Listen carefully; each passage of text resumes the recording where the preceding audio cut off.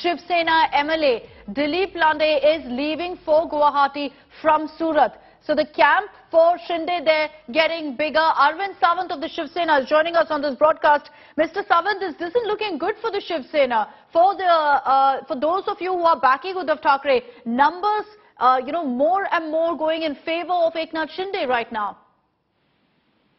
Even if the numbers goes, it doesn't make insurance. The legal action will be taken against them because all those activities are illegal.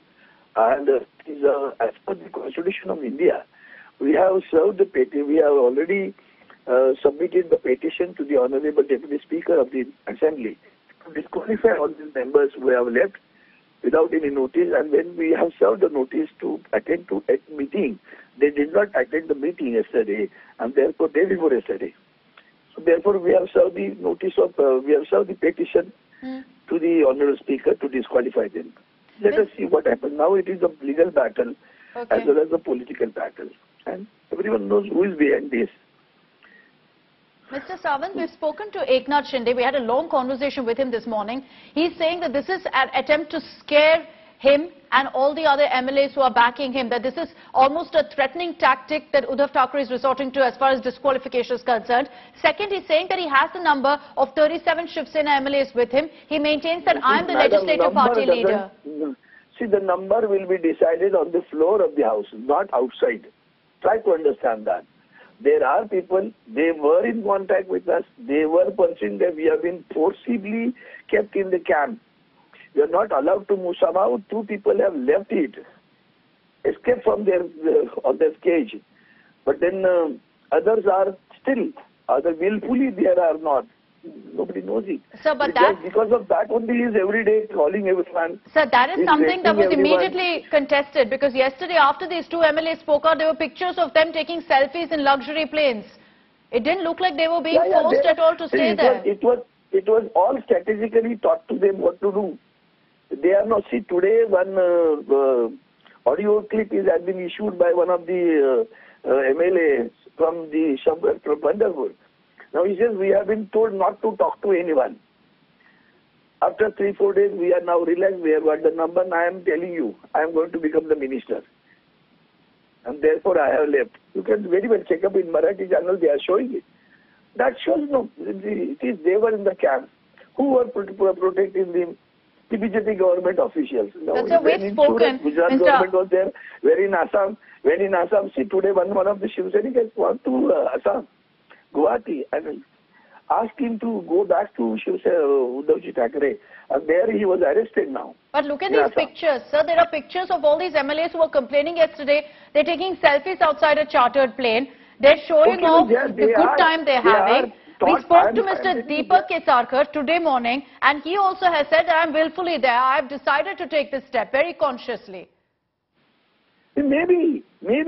I don't want to contest on that right now. The reasons for which he has given a letter to us, in which he has mentioned that there was a bomb below his residence. I was trying to come out, and then my car was chased by someone, and then finally writes, my missus was not well. And now you just think of a reason. When somebody's wife is ill, he leaves her without taking her due care and goes to Guwahati. You just think of it, how many people are lying now. That's all. That's an example. We can produce that later about what he has written in that. There he has said, I should be allowed to remain abstain from the meeting. Are these MLAs, sir, to you, are they doing this out of force, or are they traitors? See, we have appealed them to come back. Let us go. Let us remain within the party. Or talk to the boss, and then see what further is to be done. Even yesterday, Sanjay Raut has also said, come, whatever your plea is there, we can follow with the party. But the clauses are very different. See, they can they can say we are 2/3, or more than that, but they cannot remain as a Shiv Sena. They will have to merge in the political party. Yeah, that's the point. That's the point that Eknath Shinde is making, Mr. Sawant. Since you wanted to leave Shiv Sena. No, they're saying we are the real Shiv Sena. The numbers are with us. We are the real Shiv Sena. The amendment which was carried in 87, 88 says that they can go for, they can prove that we have a majority of 2/3 people with us, and then what will happen? They cannot remain as a separate group in the assembly. They will have to merge with someone. And when the merger comes, the issue of merger will come, and the people, all these have to join BJP. Then the issue will come. Then you will come to know the truth, whether they were really standing, they were really with Shiv Sena, they had a Shiv Sena in their heart or not. And today they are BJP members. That's a final issue. Mr. Sawant, one final question to you. Your response to all of these allegations that the rebel MLAs have been putting forth, that Uddhav Thackeray was inaccessible, that they were humiliated constantly when they tried to meet him at Mantralaya. You must consider what has happened in the past. I know in the last 3 years, you just think of almost 2.5 years. 2 years have gone into Corona. Nobody knows it. Yes, I know this country, the people of the Maharashtra state.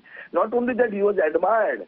He was selected as the best chief minister of the country. Five chief ministers were there. He was one of them. Twice, 4 times. The survey was considered by some private, and they have said that he is one of the finest chief ministers. Imagine that he had to go for a major surgery. But they're saying Congress NCP leaders could meet him not. He survived. We pray God, with the God's blessing, he survived from that. And during that, his movements were restricted. No, I agree that he's had a lot of, medical incidents as well. But they're saying that he's met with Congress and NCP leaders. That Congress NCP leaders could meet them, not us. One moment. The crises are there in our house, not with the NCP. Right now, when my leader is in critical condition, you are so inhuman to criticize him and trouble him. And that is what Maharashtra is looking after it. Yesterday, when he spoke to the people of the Maharashtra on Facebook, people cried.